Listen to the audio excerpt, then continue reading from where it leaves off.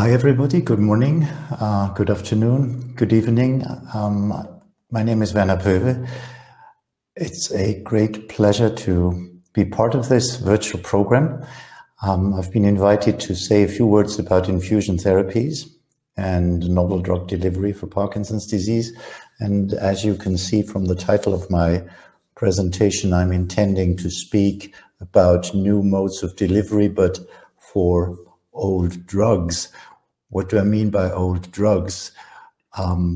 Basically, I want to speak about levodopa and then also a little bit about apomorphine in terms of infusion and of drug delivery. Levodopa is a truly, to this very day, revolutionary drug for the treatment of Parkinson's disease. Arvid Carlsson, the pharmacologist from Sweden, was awarded the Nobel Prize in Physiology and Medicine in 2000, more than 20 years ago now, for his seminal work showing that in rabbits that were made akinetic, immobile through an agent that depletes dopamine, reserpine, that these animals could be brought back to full mobility and activity by levodopa. He did not, in his work, translate this to human conditions. And the way towards this was paved by Ole Hornykiewicz from Vienna, a pharmacologist whom for the first time convincingly showed that in the brain of subjects that had succumbed to Parkinson's disease, there was indeed severe dopamine depletion. And he then set out to do with his neurological colleague Birkmeyer experiments with levodopa in patients with Parkinson's, and the effects were truly dramatic. And it was George Kotsias, though, in the United States who brought this to worldwide acceptance by supplying large doses of oral levodopa to his patients and demonstrating remarkable recovery. These were the pioneers, and this all happened in the late 1950s and the 1960s. And to this very day, levodopa is the most efficacious agent still to treat the motor symptoms of Parkinson's disease. There's nothing that quite parallels it, with the exception of apomorphine that I will mention a little later. Problem with levodopa is that many subjects, after many years of treatment, will then unfortunately develop what we call motor complications to levodopa, response fluctuations, and drug-induced dyskinesias.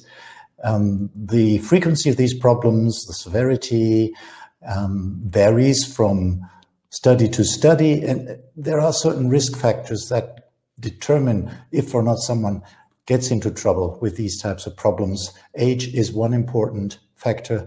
The younger, the more likely patients are to develop, in particular, drug-induced dyskinesias. The dose is important. The higher the dose, the greater the risk. The disease duration is important.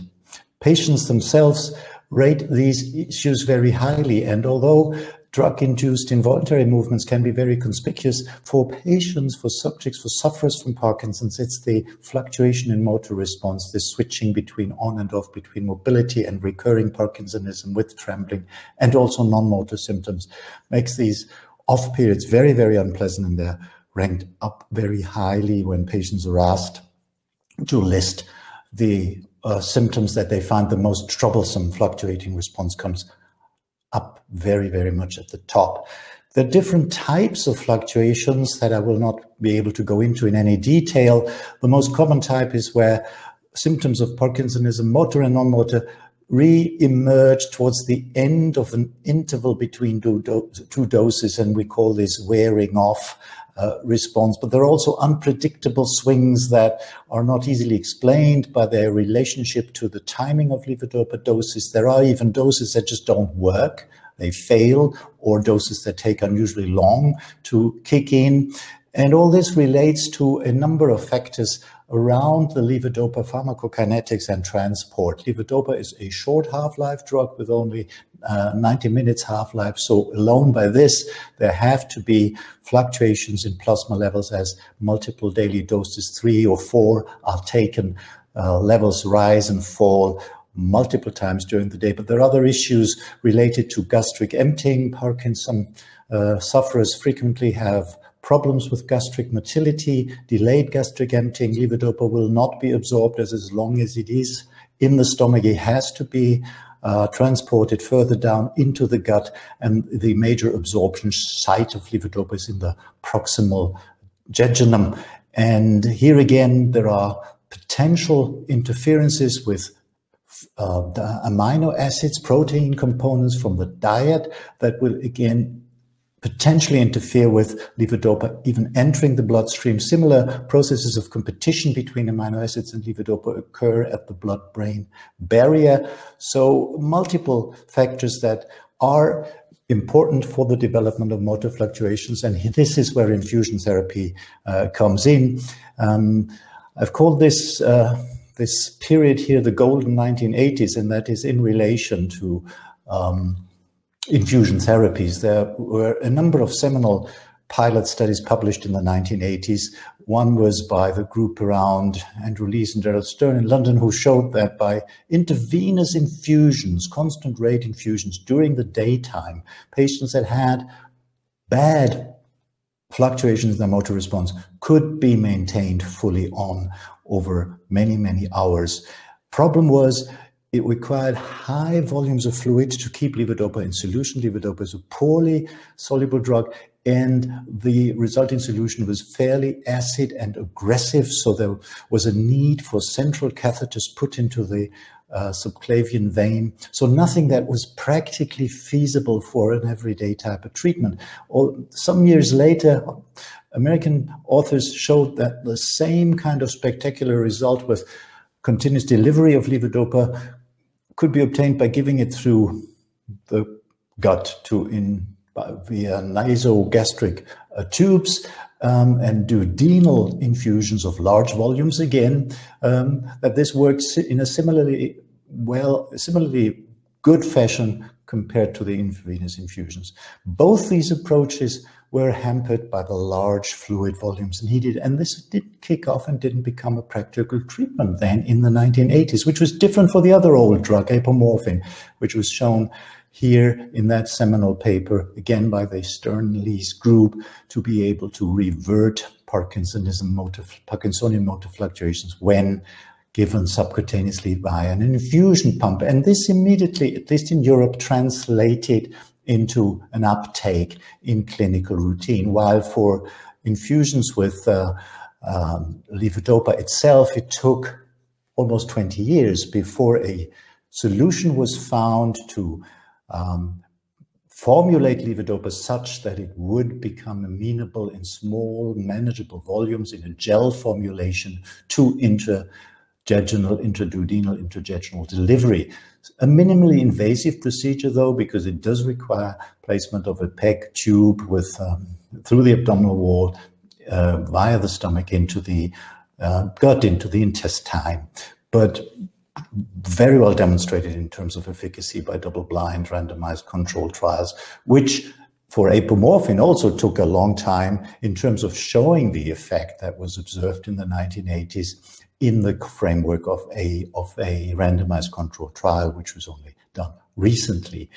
And speaking about old drugs, giving them a whole new meaning through new ways of delivery, there are still quote-unquote tricks that are relatively easy to further optimize this. And one is shown here on this slide, which is that adding a COMT inhibitor, something we do routinely in oral adjunct therapy in Parkinson's disease, by doing so, the levels of levodopa can be moved up or higher in blood, meaning that smaller volumes to be infused are required.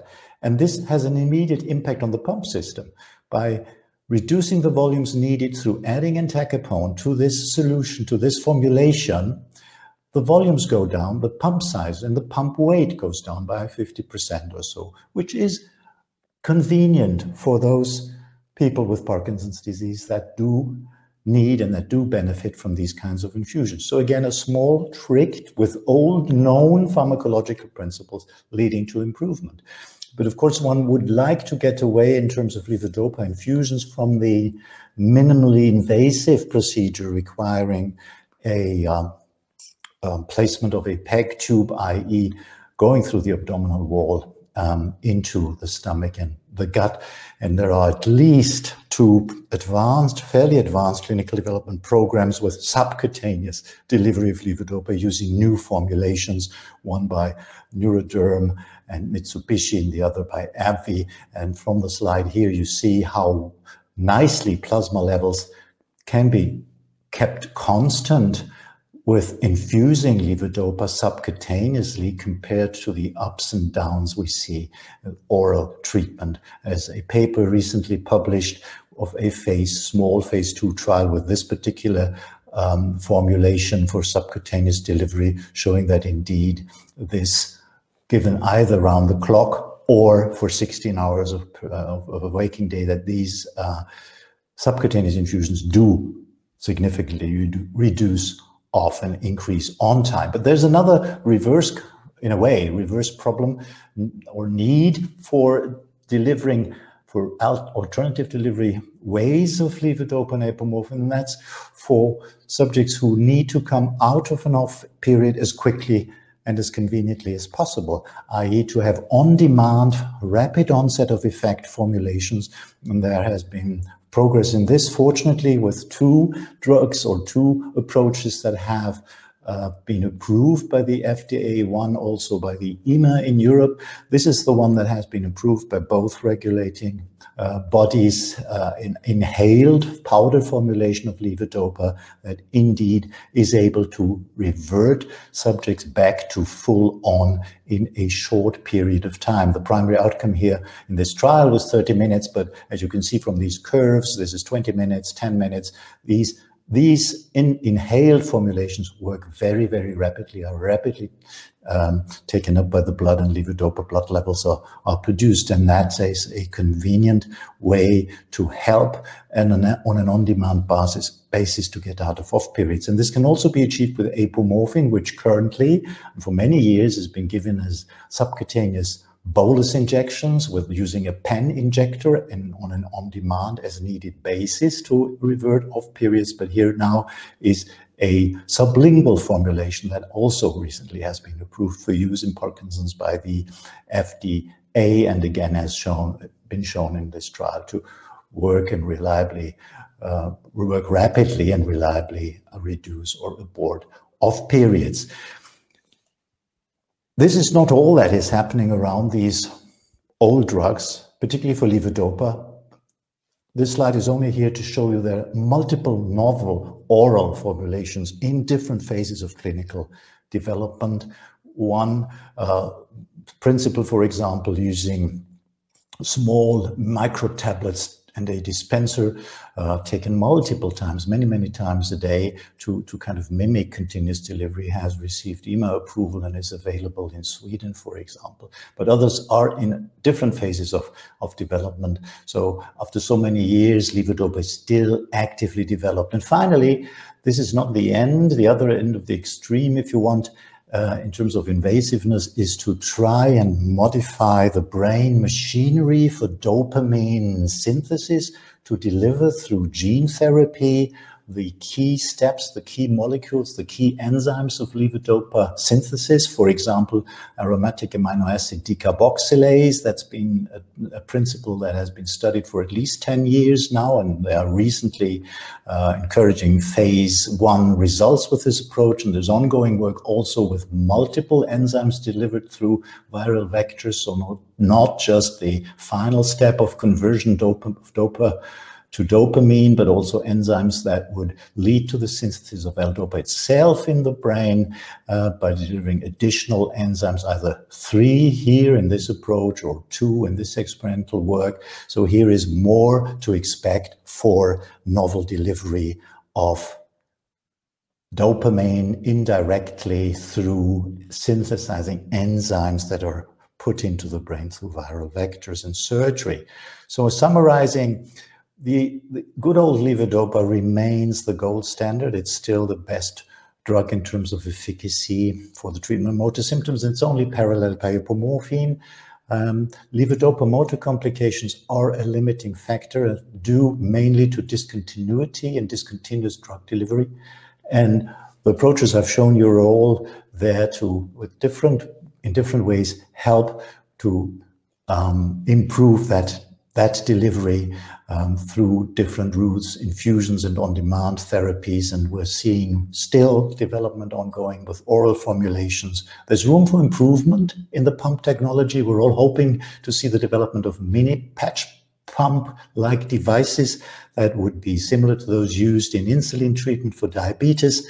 And we'll wait and see, based on these encouraging results from early phase gene therapy, where that will lead us.